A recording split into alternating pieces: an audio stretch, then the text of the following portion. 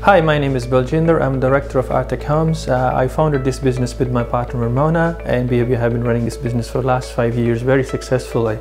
We have built a numerous number of homes. Actually, we've crossed more than 100 homes already. Now we are looking into the next stage of our growth. However, we also wanted to bring more transparency as we grow into the business. Therefore, we have invested a lot into our IT system, and also we would like you to know our teams we work with.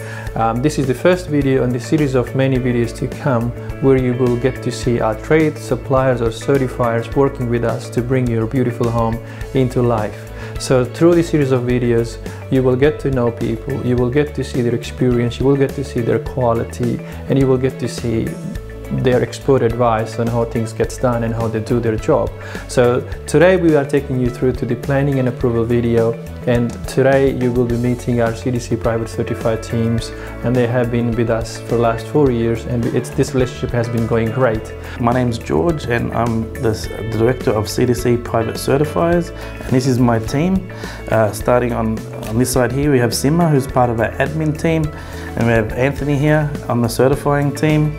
My wife Tanya, who's head of admin and financials, and we have Georgie here, who's a part of the certifying team as well. Chris, another certifier, and Mary, who's admin as well.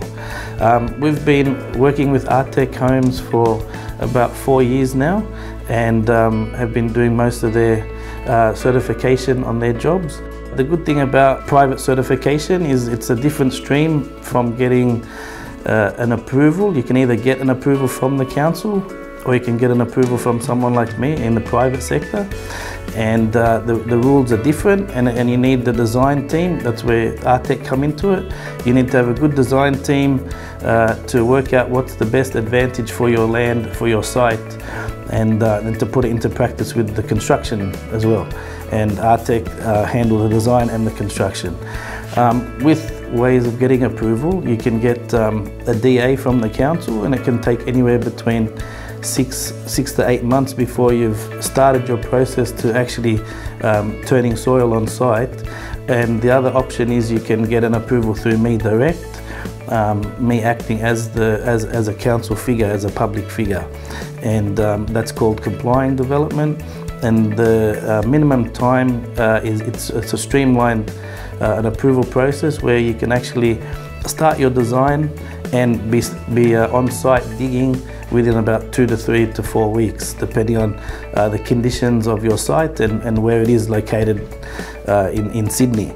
And that approval is based on state rules instead of your local government, your local council rules. So they're the two options to do. That's where you need Artech to come into it and liaise with us, and we'll come up with them trying to find the approval for you and get you on site and get you to start building. We're proud that we've been with Artech for this long. Since we've started, we've sort of grown together. We've been together for a couple of years now, and it's been a good partnership. They understand the rules. They are very quality driven, and we try to be quality driven as well, and be innovative, using new technologies, using what we have to get the best outcome for you as the client, and for neighbours and the community in general. Hi, my name is Georgie, and one of the aspects of our role is that we do a lot of inspections, and we've got 5 mandatory inspections, and there's one that's right before the CDC is approved, and on there we look at any of the compliance issues. If there's a bushfire zone, we've got to look for fire hydrants, anything sort of like that, and also if there were any trees. Now, starting off with the first main one, after the CDC is approved, we look at before pouring any concrete, whether it be for the piers or footings, and also before pouring of the concrete for the slab. And after that, we look at the frames, making sure that everything is built well, the steel is in place, all the windows are in order, and also the nails, the roof and the frames are tied down. After that, the gyprock goes up, and we also look at the waterproofing, making sure that there's no water that can leak through from the bathrooms or the laundry into the house. And we also look at stormwater, making sure that there's enough drainage, sufficient enough not to go into the neighbour's property, and it's all going as per what the engineer had organised. And then at the end, we've got the final inspection, making sure that everything has been built perfectly. You know, the steps are correct, the landscape is up, the fences are up, and also everything's in working order, like the smoke alarms, the lights, the hot water, and everything's connected with the rainwater tank at the same time. You know, one of the main things that we really look for is that the builders have made sure that they've kept to the plan, and that they're always compliant with the Building Code of Australia. We're not so much as in quality control, we're just making sure that they're doing their job properly and making sure that the house is going to be built solid and going to be standing for, you know, until the end of the times. Hi, my name is Anthony. So 2 certificates as PCAs that we can issue is a construction certificate, which is a DA consent you get from council with required conditions and stamp plans, where they require you to make amendments, or if it's fine, it just goes ahead as a CC. So another certificate we can issue is a compliant development certificate. So an important document we'll need is a section 10.7. This will help us determine if it's a flood or bushfire zone.